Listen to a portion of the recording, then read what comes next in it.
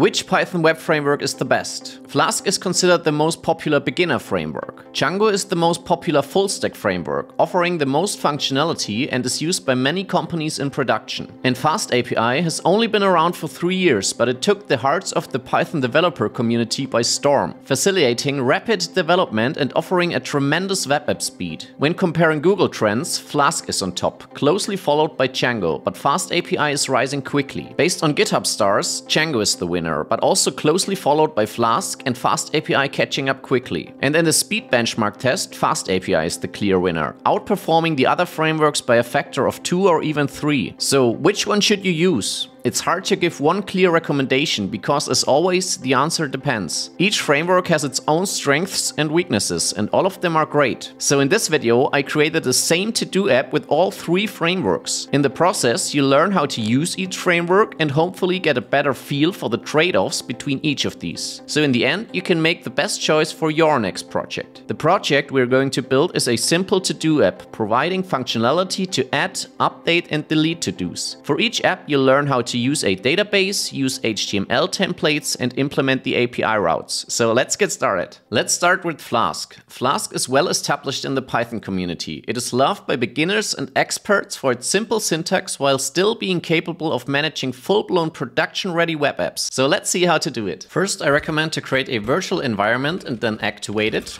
Then we need to install Flask and also Flask SQL Alchemy to work with a database. Then we create one file app.py and import all classes and functions from Flask that we need. The convention is always to create an app instance with a double underscore name.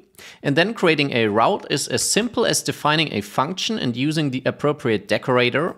Here we say app.get and then a simple / since this is our home page. This would now display Hello World on the website. In order to use the database, we import SQL Alchemy. Now we have to set some configuration variables, for example the name or path to the database. Here we simply use a SQLite file. And then we create a database instance by using SQL Alchemy and passing the app to it. Now we create a model for the database, so we create a class to-do that inherits from db.model and we give it 3 columns with the appropriate data type. We want an ID, a title and a complete flag for the to-do item. And then we call db.createAll to create and initialize our database. Now, of course, we want to use this, so in the home route we call db.session.queryToDo to retrieve all to-do items. And then we use the render template function from Flask with a template file name and the to-do list as additional argument so that we can use it in the HTML code. Of course, we need to create the template, so we have to create a folder named templates and then a file that we call base.html. And here we can use normal HTML code that displays a form and all to-do items. Now what is special here are these curly braces with % characters. This is special Jinja 2 template syntax that basically allows us some Python-like logic. For example, we can have a for loop where we iterate over all to-dos and show the ID and title for each to-do. Then we have an if-else statement to check the complete flag and show the label in a different style. And then we also need closing statements for the if and also for the for loop. We also create 2 links that are the buttons to update and delete a to-do. And the important part is that the href points to the update and delete route for this particular to-do ID. Please note that these will be GET requests, which is not a best practice for updating and deleting data, but it works, and for simplicity I will use it like this. Now we go back to the app.py and can implement the remaining routes. First, let's create a route to add a new item. This has the app.post decorator, since it should be a post request. We get the title via request.form, and then we create a new to-do item and call db.session.add and commit the changes. As last step in here, I use the redirect function together with the URL for function to redirect and load the updated homepage. The update route works similar. Here we query the particular to-do item with the ID. Remember that we also specified the ID in the HTML code. Then we update the complete flag, commit the changes and again redirect to the homepage. And the delete route is the very same code except that here we delete the to-do. And that's it. 49 lines of code is all we need. Super simple and straightforward. This is where Flask really shines. It won't be that quick with the other 2 frameworks. Now to run the app, we can export the environment variables flask app equals app.py and flask env equals development to get hot reloading. And then we say flask run to start the development server. And now we can add new to-dos, update them, and also delete them.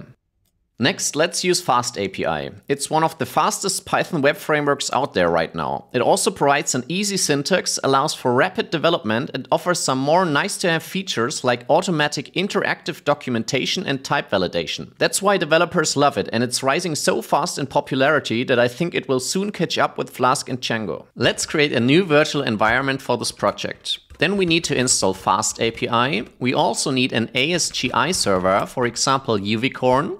And for the template files and database support, we need Python Multipart, SQL Alchemy, and Jinja 2. These are essentially the same dependencies as we get with the Flask and Flask SQL installation. Here we create 3 files, app.py, models.py, and database.py. We need a little bit more code for each compared to Flask, and we want to maintain a clean project structure. The basic app will be very similar to before. We import FastAPI, create an app instance, and create a function that we decorate with app.get. Here we return a dictionary, which will be automatically converted to a JSON response.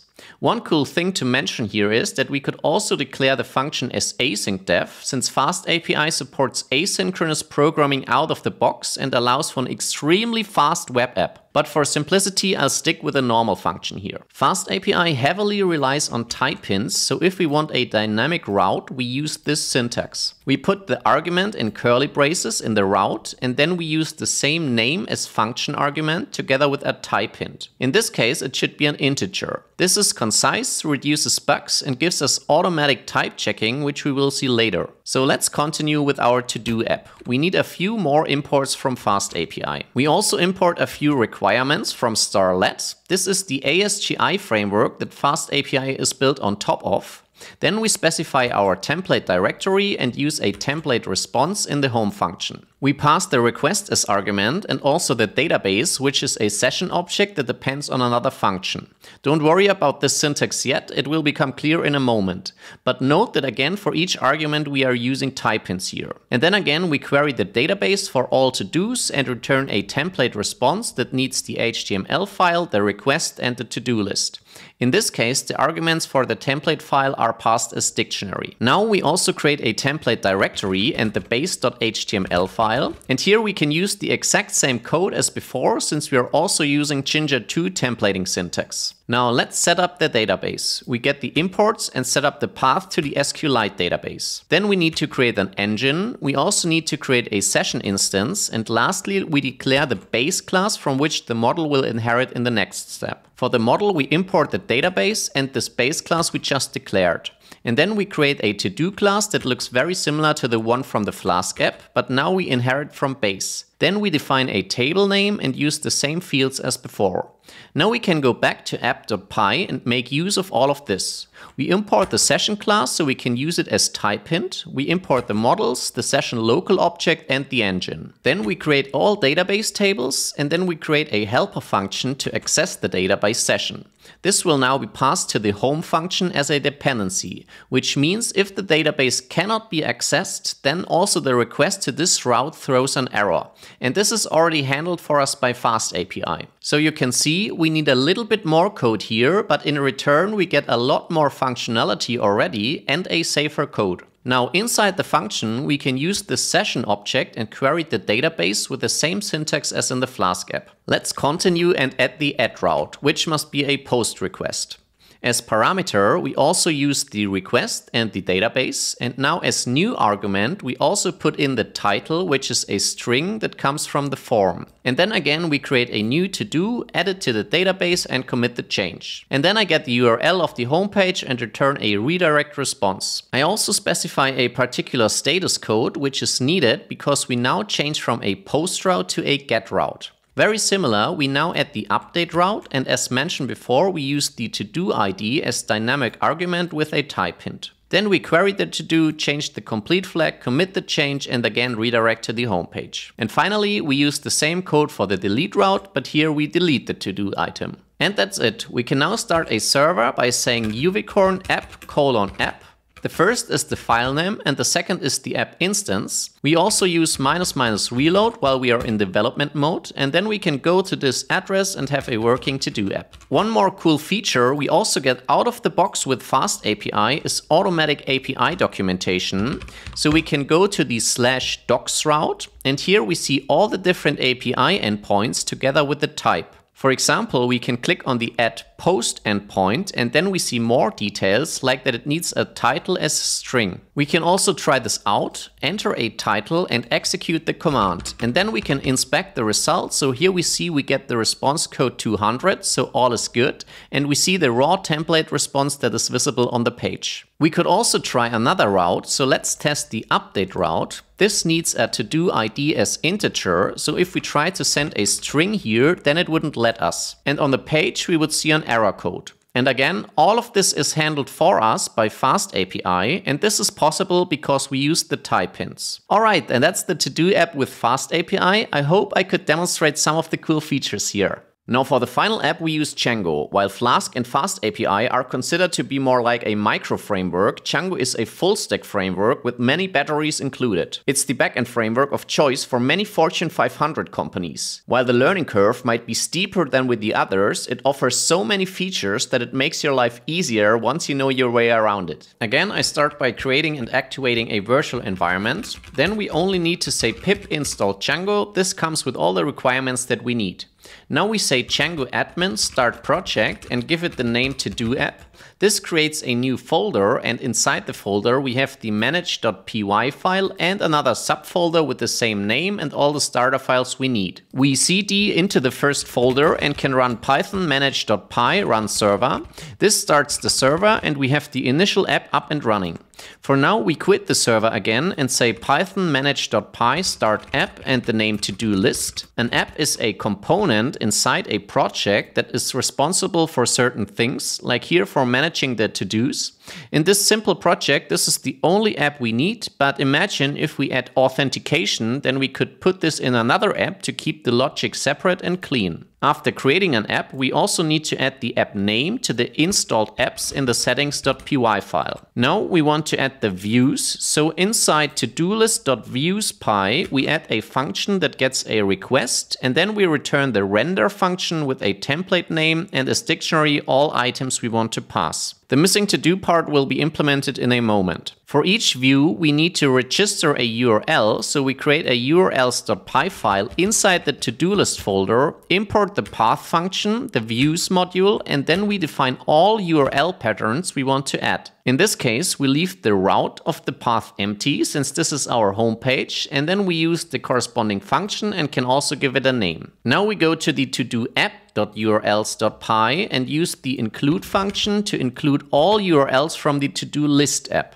You can see that there already exists an admin path. This is because Django gives us an admin panel out of the box, which we will see in a moment. Now we will need to create the template file, so let's create a new templates folder in the top directory, and then we again create the base HTML file and put in the same code. Django uses its own templating language, which is similar but slightly different than the Jinja 2 template, but in this case we only have a for loop and an if statement, and this is actually the very same syntax. But there is one thing we need to change. In the form part, we need to add the CSRF token. This is a security mechanism that prevents attacks to the form, but we don't need to do more than adding this here. Now we need to go back to the settings.py and add the templates folder to the directories key. Now we implement the model class. So inside the to-do list models.py, we create a class that inherits from models.model, and then we again create the same fields with the correct data type. And we also implement the string method to see an accurate description. Here we don't need to create an ID since Django does this for us. Now in the console we say python manage.py make migrations followed by python manage.py migrate. Then we also create a super user because I want to show you the admin panel. So we say python manage.py create super user. We follow the instructions and put in a name, an email and the password. As next step we go to the admin.py and register the to-do model. And now we go back to the views.py, import the to-do class and then query all to-dos in the index function. Let's run the server again and test this. We see the home page with 0 to-dos for now. If we click on the Add button, we get an error since we haven't implemented this view yet. But one cool feature that is already available is the admin panel. So if we go to the /admin route, we can log in with the super user we created. And here we can see different groups and users if we would add authentication. We also see the to-do models with all the fields we specified. And here we can interact with our database. So we could add or modify the database entries right from the admin panel. This is one very cool built-in feature that you don't get with the other frameworks. So now let's log out again and implement the missing views. So we import 2 more functions and then implement the add route. We require that this should be a post method by using this decorator. We could also check the type of the request inside the function, but I wanted to show you this second way of doing it. Inside the function, we then create and save a new to-do and redirect to the index page. Now we implement the update function. This gets an additional parameter to do ID, which is then be used to query for this to do, and then we change the complete flag and save it, and again redirect. The syntax for working with Django models is slightly different than before, but in my opinion it's even more simple and straightforward. And the last view we need is the delete view, which is very similar, but here we delete the to-do. And now we only need to add all these views to the urls.py. So in here we add all the paths with the corresponding route and view function. We can use this syntax with a data type and parameter name to add dynamic views. And that's it. We can now go back to our app and we should be able to add new to-dos and then update and delete them. Awesome. Alright, that's it. You can find the code for all apps on GitHub. The link is in the description. This video was a lot of work, so if you enjoyed it, please hit the like button. I'm also interested to hear what's your favorite framework, so please leave me a comment below. And as always, I hope to see you in the next video. Bye!